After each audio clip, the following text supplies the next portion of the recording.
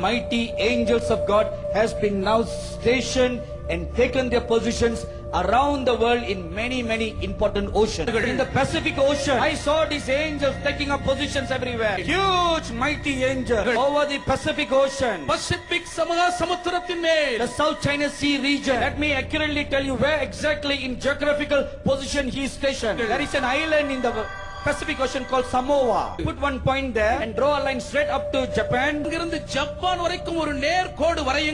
draw a line straight down to the Solomon Islands. And then join it to back to Samoa Island. You will have a triangle.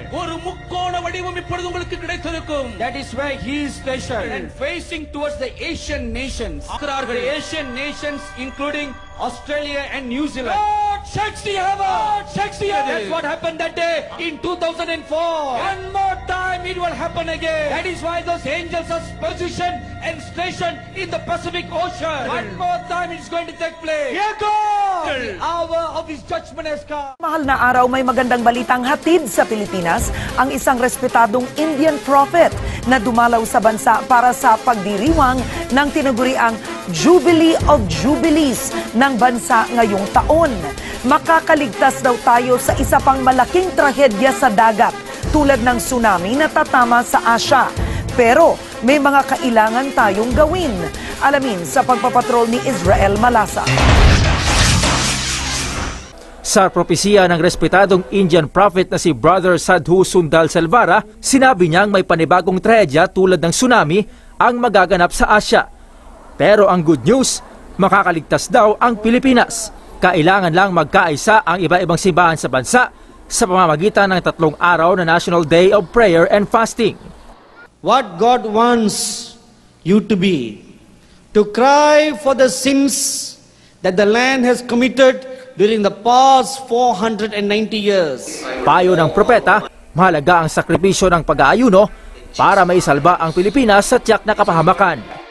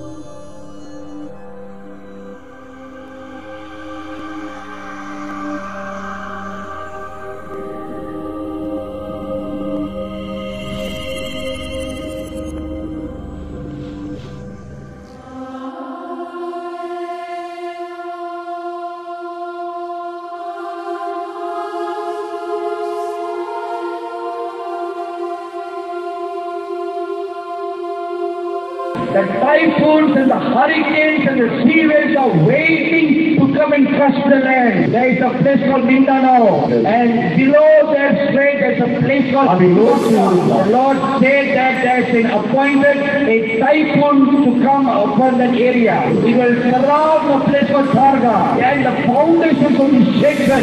Many people will die. It will be a big lesson and a fear to the rest of the world.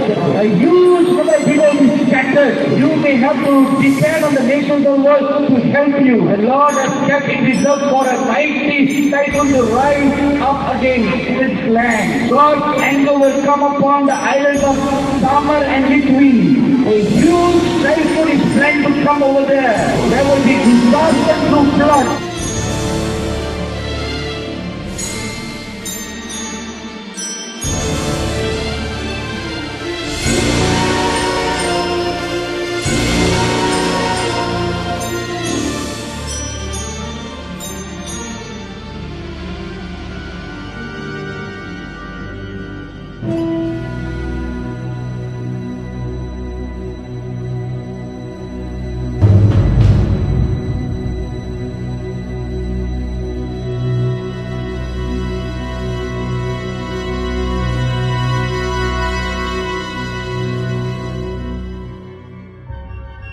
The Lord showed me a place called Palawan. A great flood and great typhoon will come upon Palawan. Many people will die there. There are hundreds of places waiting to be flooded in the Philippines. There are the smells of water in many of your places in your land. The Lord says death is coming by water. A great, grievous death is coming to Palawan. Grievous death is going to come to Mindanao. The Lord is going to pour His bowl of blood upon His places.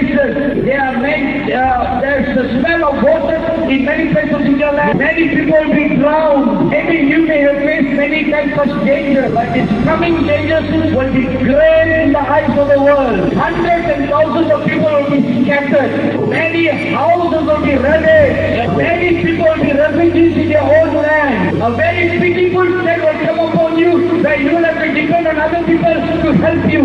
Children will die of hunger, of pain, and of water. Many children's bodies will be thrown in the streets. Many areas will become muddy and swampy. Many great dangers will surround your nation. The Lord says your rivers will come upon the land. As a place called Kangasuna. The Lord says in the northernmost part of your land. From there a grievous disease will spread all over the world. That will consume the flesh of man. All their upper skin will begin to decay. It will pierce to the bones. The fear of this disease will spread all over the world. The Lord says this will begin from Philippines. It will then spread to Cebu. Another new disease will spring up from Cebu. The Lord says another disease will come from Boko. It will be a challenge to your nation. This disease will spread very widely so that every people will fear. It will spread all over the land and then it will spread into many nations of the world. When this disease strikes a man, it will cause a man's body to turn black. Many old people's bodies will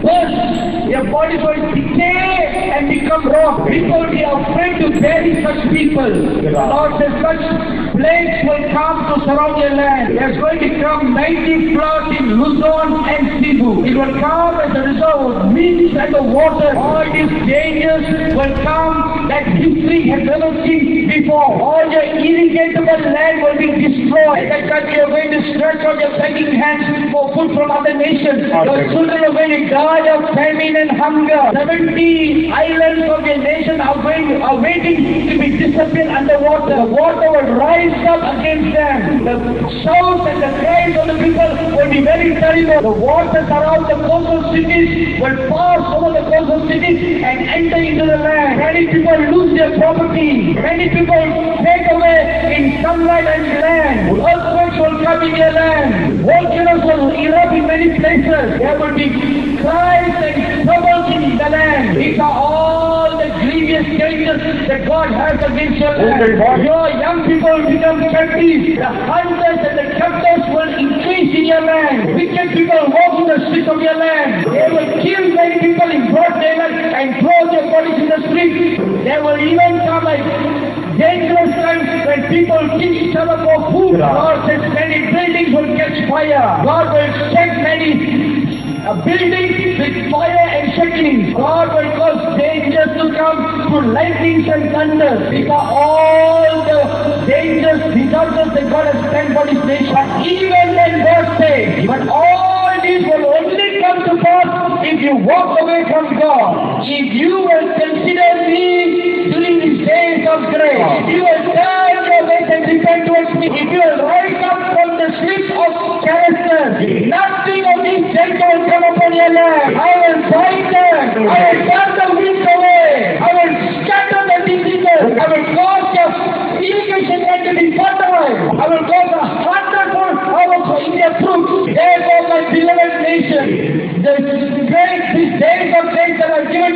It is important for you to make a quick decision. These are the good things that are kept for your land. You must choose between the good things that are kept for you or the works that are kept for you. I have given a short time for you. I am calling the churches to repent. Oh Philippines, I have stretched out my wings and I am waiting for you. As a chicken will get, as a ham will get a chicken, I am waiting to hide you under my wings. If you stand, stick to my word, I will cause rain for goodness to come upon you.